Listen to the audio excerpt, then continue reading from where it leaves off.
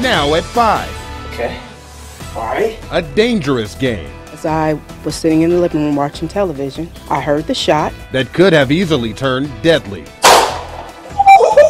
The teen who pulled the trigger advertising everything. That's being an idiot. Why would you go on Facebook to show that you're showing weapons?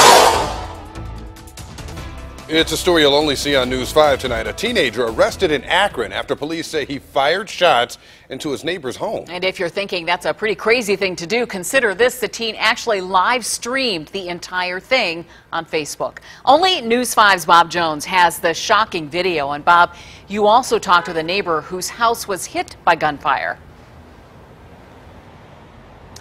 Well, Lee, she is grateful tonight that nobody was hurt in this case, but she is also very angry. She told me what a 15-year-old boy did was dangerous and idiotic, shooting guns out of a window and capturing all of it on social media. This happened around 9 o'clock last night on Bloomfield Avenue in Akron. Well, I'm gonna shoot that. We're not naming or showing the face of the 15-year-old boy, but during several long and disturbing Facebook Live videos, he waves around a rifle and a 9mm handgun, points both of them towards an open window and fires. First the rifle.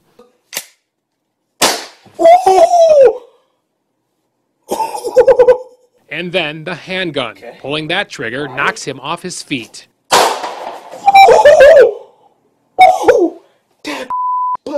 The teen seems to find the indiscriminate gunfire amusing and covers the window with a curtain. Might get tweaky. We can try again later. But it was no laughing matter to Tanya Watts, I heard the shot, and I hopped up. who was stunned by the sounds of bullets striking her home. And if you're just sitting in your home and you're watching television and you hear something like that, that would freak you out. It would scare you because I'm not used to hearing that. Tanya says the teen lives with his grandma and apparently was home alone. The fact the teen recorded the shooting on Facebook Live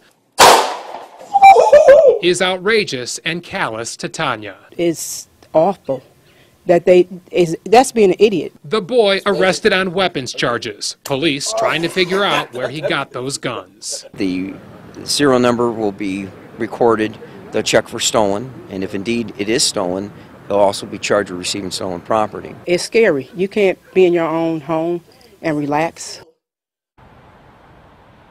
And Akron police got a search warrant, and during that time, the grandmother arrived home. The police were let inside the home.